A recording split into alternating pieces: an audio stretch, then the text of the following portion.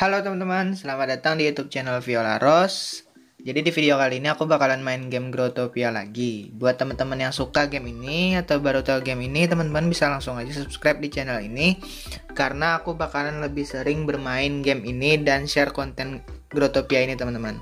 Jadi langsung aja di subscribe channel ini biar sekalian support channel ini biar makin berkembang teman-teman. Nah, jadi di video kali ini aku bakalan jelasin mengenai topik yang cukup menarik teman-teman, yaitu mengenai phishing, mengenai phishing lah pokoknya teman-teman. Jadi buat teman-teman yang belum tahu apa itu phishing, aku jelasin sebisa aku nih di video ini. Pokoknya tonton aja videonya sampai habis. Nah, jadi intinya phishing itu teman-teman, cara yang dilakukan oleh para hacker lah, kita bisa sebut seperti itu teman-teman, untuk mendapatkan akun kita teman-teman. Jadi phishing ini sebenarnya ada di banyak game teman-teman, nggak cuma di Growtopia doang gitu teman-teman. Jadi di video sebelumnya kan aku juga ada jelasin tuh teman-teman kenapa kita bisa kena hack teman-teman. Nah, salah satunya itu teknik phishing ini teman-teman. Dan yang paling sering sih ya emang phishing ini teman-teman yang memakan korban gitu teman-teman. Terutama mereka yang masih player baru gitu teman-teman di Growtopia. Jadi banyak yang kena jebakan oleh ya kita sebut aja lah hacker teman-teman untuk phishing ini teman-teman. Nah, jadi contohnya nih baru aja nih teman-teman yang keluar nih. Nah, ini ada message katanya dari Growtopia katanya teman-teman, dan kita dapat get 10 diamond lock teman-teman. Claim add atau ambil di www.dropgt.ml teman-teman. Nah, itu adalah contoh phishing teman-teman. Jadi website www.dropgt.ml itu beneran ada teman-teman. Dan di website itu dia bakalan nawarin gitu teman-teman, nawarin kita untuk mengisi password, mengisi username kita dan password kita teman-teman. Nah, embel-embelnya apa ya? Embel-embelnya seperti yang disebutkan di promosinya ini teman-teman. You won 10 DL katanya teman-teman. Nah, untuk player-player baru kan, apalagi player yang masih belum paham nih teman-teman, banyak yang terjebak sama embel-embel 10 DL tadi, atau bahkan make plan katanya teman-teman, terus item-item mahal yang lainnya. Nah, jadi mereka mengunjungi website itulah teman-teman, dan akhirnya mereka tertarik untuk mencoba dan mengisi username dan password mereka, tapi nggak dapat apa-apa gitu teman-teman. Ya karena itu emang namanya apa ya teman-teman, itu namanya emang teknik hacker lah teman-teman untuk mendapatkan akun kita.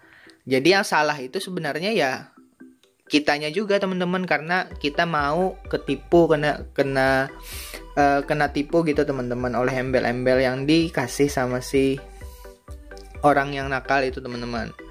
Nah, jadi kalau misalkan teman-teman ada lihat broadcast di atas ini teman-teman, yang katanya kamu menang 10 DL, habis itu ambil di www dan sebagainya teman-teman, abaikan aja lah, intinya seperti itu. Terus kalau misalkan teman-teman punya teman lain yang juga main GT, diberitahu juga gitu teman-teman untuk jangan coba-coba gitu teman-teman, karena ya itu namanya sistem phishing teman-teman. Intinya mereka itu cuman ngebohongin kita nggak bakalan dapat hadiah apa-apa, dan mereka bakalan dapat data email, username dan password GT kita teman-teman, dan akhirnya GT kita bakalan diambil teman-teman gitu. Bukan diambil akunnya sih teman-teman, mereka nggak perlu akun dari GT kamu, tapi mereka itu login pakai akun GT kamu. Terus kalau misalkan di GT kamu itu ada barang-barang berharga, ada DL, ada gems teman-teman, semua bakalan mereka habisin teman-teman. Kayak misalkan gemsnya bakalan mereka belikan semuanya ke wordlock teman-teman, terus wordlocknya mereka drop ke word mereka gitu teman-teman. Nah, jadi mereka cuman pengen ngambil harta dari akun kamu doang teman-teman, dan akun kamu ya bakalan masih bisa kamu gunain gitu teman-teman, tapi sudah bolong semua, sudah mereka curi semua gitu teman-teman. Nah, kalau misalkan teman-teman udah terlanjur nih tuh, udah terlanjur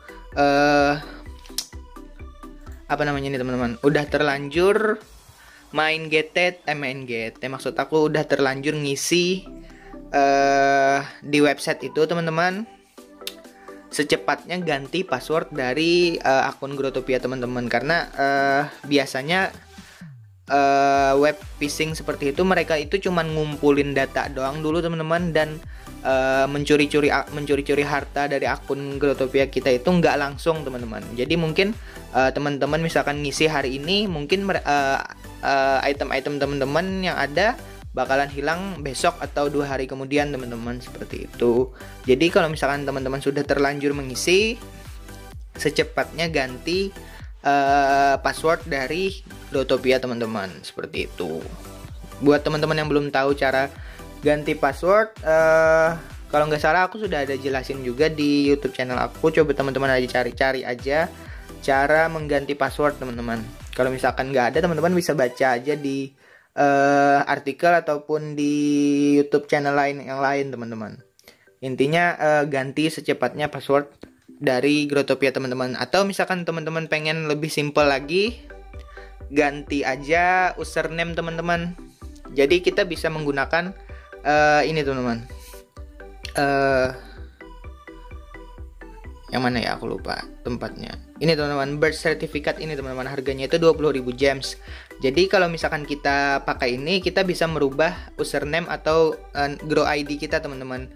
Tapi ya resikonya grow ID kita bakalan berubah teman-teman, dan kita login juga harus pakai grow ID yang kita ubah itu. Buat teman-teman yang belum paham juga, aku ada jelasin di video di channel ini. Coba cek aja cara mengganti grow ID teman-teman. Pokoknya aku sudah jelasin buat teman-teman yang pengen tahu cara lebih jelasnya. Nah, seperti itu. Nah, mungkin itu aja teman-teman untuk video kali ini mengenai phishing teman-teman. Jadi phishing itu bahasa Inggris lah intinya teman-teman. Bukan phishing memancing, tapi phishing bahasa Inggris yang lain lah intinya teman-teman. Intinya aku bikin video ini karena masih banyak nih teman-teman yang kena scam dari teknik ini teman-teman.